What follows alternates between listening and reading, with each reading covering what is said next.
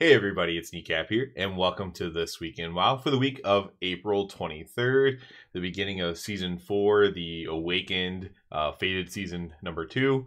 We are going to start with the Mythic Plus affixes as usual because I don't think there's any changes to the rotation nor the affixes, just the levels at which you get them because there are a lot of Mythic Plus changes.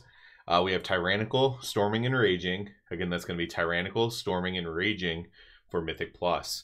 Now, the Mythic Plus changes are right now in Dragonflight, like as I'm making this video, it's plus 20 to have the absolute max reward, right? For Mythic Plus. That is getting shrunk down in half to plus 10. But the difficulty is staying the same, right? So a plus 10 Mythic Plus is going to be similar difficulty as a plus 20 Mythic Plus is right now, right this second, as I'm recording. A plus 5 will be like a plus 10. Things like that. It's basically, half. It's pretty simple when it comes to that. They also are making heroic dungeons more difficult, but increasing the item level, and making Mythic 0 more difficult, but increasing the item level. This is a very good change. For the biggest thing is, first of all, for people who like doing heroics, but it's too easy for them because they like to queue through the group finder, right? But it's too easy for them, and they want better gear. And then number two, for people who may be even a bit more skilled, but don't like the timer of the Mythic Plus, and so they can now do Mythic Zeros or whatever. Now, if you're in a very small niche group of people that do plus 20s, but the timer still kind of gives you anxiety, even in those plus 20s, then it's not really helping you at all. If you're someone who does plus 20s at all, pretty much nothing changes. You're just doing plus 10s. If you're doing weekly plus 20s, now you're just doing weekly plus 10s. So that's kind of like just the really quick TLDR on those dungeon changes. That's probably the biggest change for Season 4. This week, we do have a Time Walking Dungeon event going on, Burning Crusade Time Walking, so you can take part in that. I think the Time Walking might be scaled up as well to fit with like heroic dungeons, so you can get some loot from that. We also have Volunteer Guard Day towards the end of the week, and at the very end of the week, we have the beginning of Children's Week. I never was too interested in that holiday, but it is one for the meta holiday. If you still haven't done that and you want to do that, that is coming up towards the end of this week as well. Now, last week I was correct in just assuming anybody who has Twitter and follows World of Warcraft people could have guessed that it wasn't anything great by me. But the alpha did launch this past week, and as I also guessed, I did not get alpha access. Obviously, I'm still doing videos about the alpha. It's just like secondhand, right, through other people or what is data mined and things like that. So very exciting times right now. So much stuff coming out on the alpha. As far as just stuff that's data mined, like just the data mining is even bigger than the actual playthroughs right now, because basically stuff is made public for the first time. And we're seeing that a lot of stuff for this expansion seems to be pretty hyped so far. Some really interesting things came out about Delves. I did a video about that, and just a bunch of interviews were released as well, right?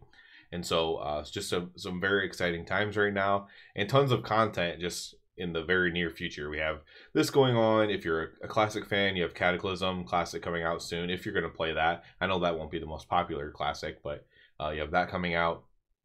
You have this the final story line of Dragonflight coming out May 7th.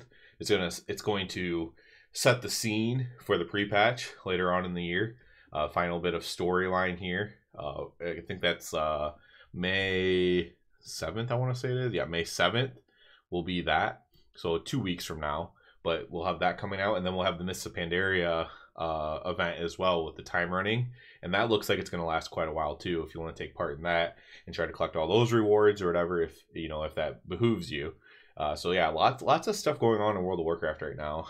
So, just typically how it goes, especially when expansion launches, there's going to be these months in the final season, whatever season that is. In this case, it was the third season or whatever. But there's going to be those final some months in there where it's like really boring, where there's nothing to do really, and then you're just going to get smacked with so much stuff as like the alpha comes out, the beta comes out, more comes out, big changes to talent trees, big changes to this, big changes to that, and whatever they're working on. So it's a very exciting time. It's very exciting for me. For Season 4, or for this final Fated season, whatever season this is, Awakened season, We'll not be doing much. We're only planning on doing heroic raid. I think maybe some people might change their minds if it seems easy enough, or they want to get more gear, or heroic is too easy or whatever. But we're basically not trying to seriously raid during this time because it's just the same raids repurposed. I'll probably spend a little bit more time in Mythic Plus than normal, but any of that changes if I get into Alpha or like an earlier stage of the beta, because anybody who pre-ordered the War Within gets the beta, but I don't know if they're going to have like an earlier stage of the beta, or if they're just going to let everybody in the beta, which I think is a good thing if they do that, by the way. But yeah, so that might change a lot, because I'll be on there testing stuff and giving Rep Paladin feedback 100%. I'll also be exploring and looking for anything that could be a secret in the future. Hopefully they wouldn't have put it already in the game in the beta, but looking for things that could possibly be secrets in the future. I did find in BFA a cave that I thought could be a secret, and it did end up having an item in it. So you can kind of find things that you might think could be a secret in the future as well. So I'll be spending a lot of time doing that. As soon as I can get access to War Within, I'll be focusing on that. Mostly because my guild doesn't really want to focus on this Awakened season, which I don't blame them for.